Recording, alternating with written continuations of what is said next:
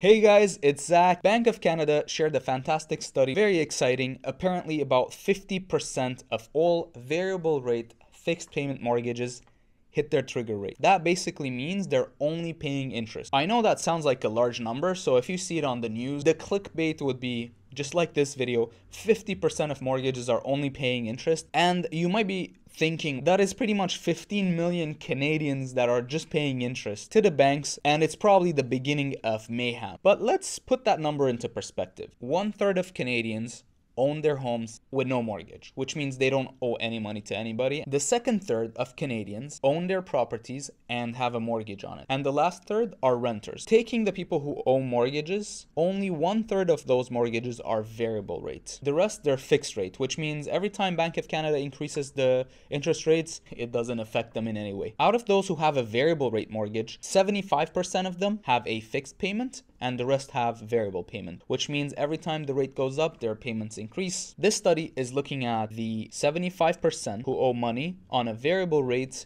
with fixed payments. 50% of those hit the trigger rate. That's about 13% of all mortgages in Canada. What does it mean hitting the trigger rate? So a mortgage usually goes like this. Let's take the same example that Bank of Canada is giving us in their report. Somebody who owes $500,000, a portion of their payment goes to their principal and the other portion goes to interest. Over time, you start paying down the principal, and this graph is a fantastic way of visualizing that. So let's say this was a fixed rate mortgage. Let's talk about a variable rate mortgage. Looking at this graph, the yellow portion is their principal payments and the blue portion is interest payments. You can see around March, when Bank of Canada started increasing their policy rates, if you had a variable rate mortgage with a fixed payment, your payment split would start going from being more principal to less principal and more interest.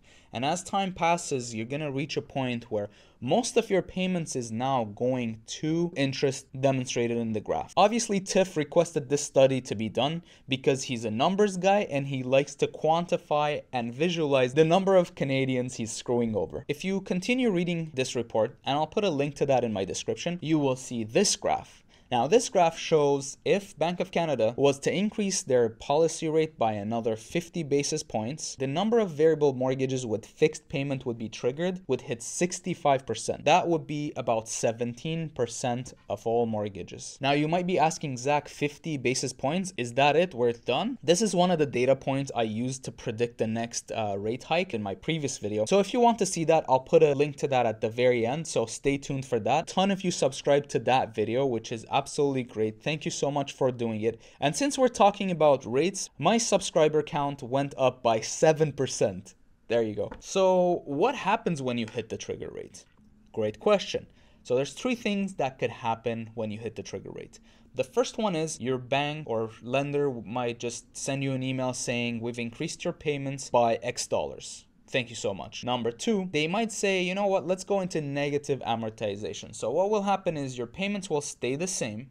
However, since you're only paying, let's say, $2,000, total interest is $2,100. We're going to add $100 every month to your principal. So now your mortgage is going to start to grow. That is absolutely fascinating to me. The third option is your bank might call you and say, hey, listen, this is awkward, but you can do a lump sum payment and give us a little bit of cash, or let's switch you to a fixed rate mortgage so that these rate hikes don't affect you in the future. So you might ask, why would Bank of Canada screw everybody over like this and increase the rates? What's the point of all of this? I know I paint Tiff in a bad light constantly on this channel. However, truth be told, we're friends. He's actually trying to help. You might be asking, how? Let me explain. We live in a capitalist system, which is amazing. In fact, arguably, it's the best. And if you understand the system well and you play it correctly, you can win. I will be making a video explaining how to play the game correctly so you can win. So make sure you subscribe to this, and if you're enjoying the video so far, we've been through a lot together. Just tap the like button for me. I'll appreciate it. If you don't, there's a big chance YouTube will never show you my face again. Who was that guy? Go scroll through your history. Good luck finding me. You know how we all complain about Loblaws? They're making record profits, selling eggs for so much money. They're causing gas prices to go up. I have to say, as an investor, I'm very happy with that. Not Not as a consumer though, and not as an employee, but as an investor, I want them to have record profits. Loblaws is just a company. The shareholders are Canadians just like me and you. Of course, as a consumer, I want Loblaws to give me everything for free. And as an employee, I want them to pay me so much money, and in fact, I don't even want to go to work. But a company's duty is not to their employees, not to their consumers, it's to their shareholders. And you can be one. Well, guess what? Tiff, you may not like him. He's going after those guys. How does Bank of Canada do that? He cannot give Loblaws a phone call and say, hey, buds, you need to drop the prices or I'm gonna be sad. That's not how capitalism works. What he can do is he can ask consumers to stop spending, but it seems like you guys are not listening to him and you keep buying expensive stuff such as eggs and gas and Disney Plus subscriptions. You don't need gas to drive your car.